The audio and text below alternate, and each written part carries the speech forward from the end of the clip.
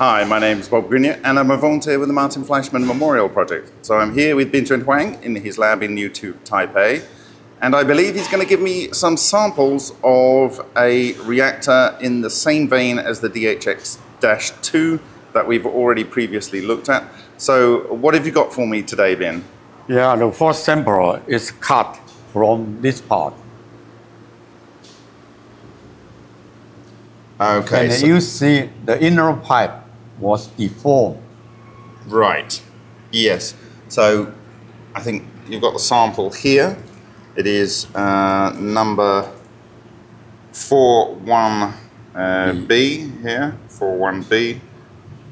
And this is the 29th of the 5th, 2024. And yes, I think this fits there, doesn't it? So let me get that in place.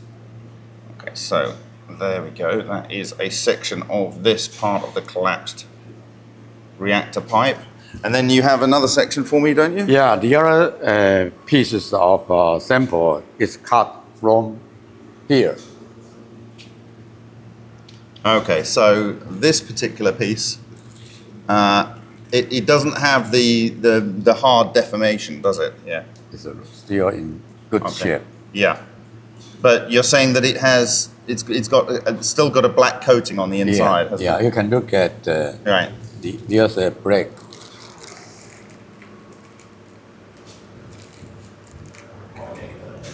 Black.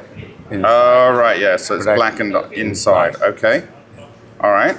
Thank you very much for that. Mm-hmm. And then you've also got me some raw material here, this is right? raw. It's brand new. Not okay, so this is raw material for the outer pipe here, and raw material for the inner pipe. And then they are used in commercial air conditioner. Okay, so you're using air conditioner type pipe. Why do you use that? Because it's popular. It's popular. Yeah. Okay. Standard. But it's high quality. High quality, made in Japan. Okay, very good. Okay, so this one with the undeformed pipe but blackened pipe is sample number,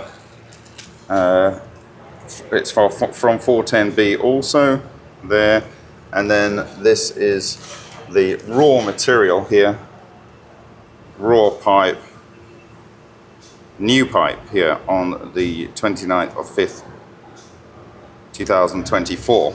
Okay, so why do you think that it collapsed here at this end? And because I don't see any collapse on any of the other pipes. Because the first pipe here is near the entrance of cold water. Cold water going this way. So you've got steam coming one way? Yeah. Counterflow. Counterflow. And at this location, the temperature of hot and the cold water is the highest. Okay. So do you think maybe that's what's going on there? There's some conversion of that water to steam very quickly? Yeah, cavitation happens and also high pressure. Right, right. We call it a thermal shock. Yes, yeah. Okay, so I guess this kind of information informed your later reactor designs, did it? Mm-hmm. The fact that it's where you got the thermal shock that you got the most interesting effect. Yeah. Okay, well, thank you very much for that sample, and thank you very much again for your time. Thank you. See you in the next video.